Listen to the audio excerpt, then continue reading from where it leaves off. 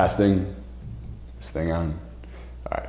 Hey, what up, Grind Time Nation? Welcome back to the next episode of Grind Time TV. I am Coach Alex Maroko. You know the deal, pronounced just like the country and spelled nothing like it. You know, I'm not your typical basketball coach. I'm not your typical skills coach, as you can probably tell. I'm a little bit different than the rest of the pack. You know, I got some tricks up these sleeves, and I want to tell you about one of them today, all right? So let me ask you a question. Do you ever feel great at the gym? Like, you ever get in that zone or that peak state, I guess you could call it, where everything is going right, shots are falling, your handles feel good, like everything is just flowing. You're in the zone, everything just feels right.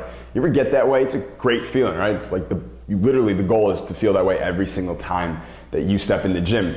But on the flip, do you ever not feel like that? You ever get in the gym and all of a sudden it's like the exact opposite and you're missing every shot and you're feeling slower and your handles are off and you can't guard anyone and your decision making's off and you're turning the ball over and you're getting flustered?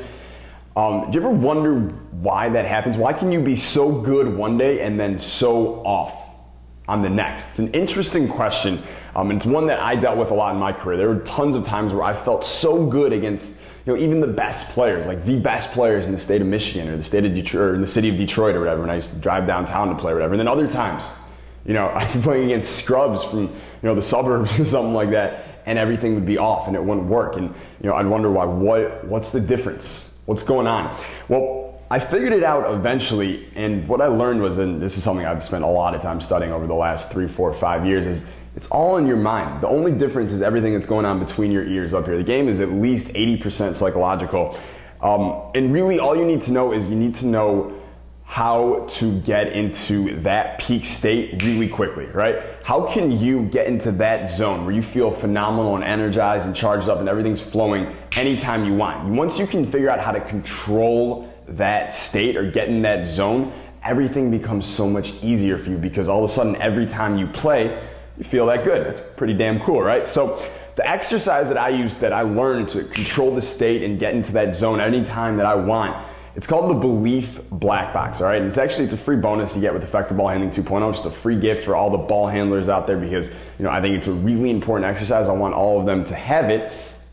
And I actually got an email recently from one of the Effective Ball Handling customers, one of the players who's currently going through EBH 2.0, and he used the Belief Black Box, loves it, but he also used it for something else that I thought was interesting, I thought you might want to hear about too. So I'm going to read this email to you right now. He goes, "Hello. The Belief Black Box, I used to do it before an intense workout just to get myself pumped.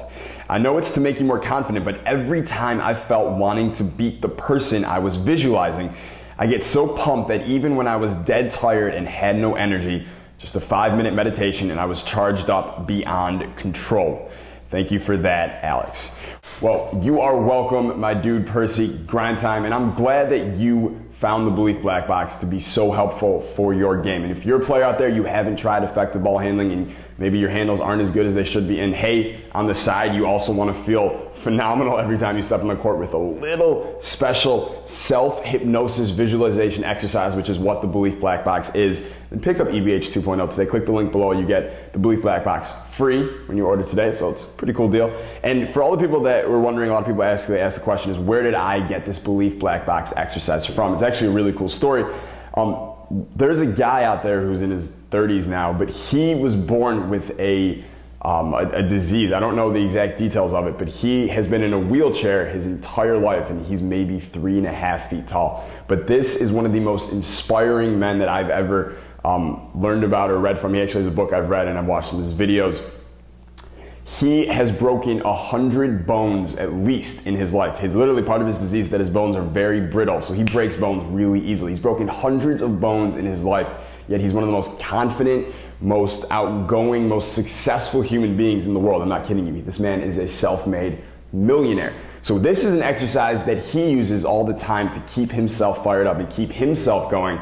So I took the exercise from him, I kind of changed it and made it work for basketball players, and then I added it directly to Effective Ball Handling free, as a free bonus, for you when you order 2.0. So pick that up if you don't have it. And later today, trending talk. I got a question last night. Someone wanted to know what does it mean to be a student of the game? I've been talking about that this last week, especially with the NCAA tournament coming up, and how when you're watching it, You should be a student of the game, not just another fanboy. So I'm going to tell you how to do that later today. It's a really important question. It's going to be a really important answer, so you're not going to want to miss it. So I will see you then. Stay grind time. Peace.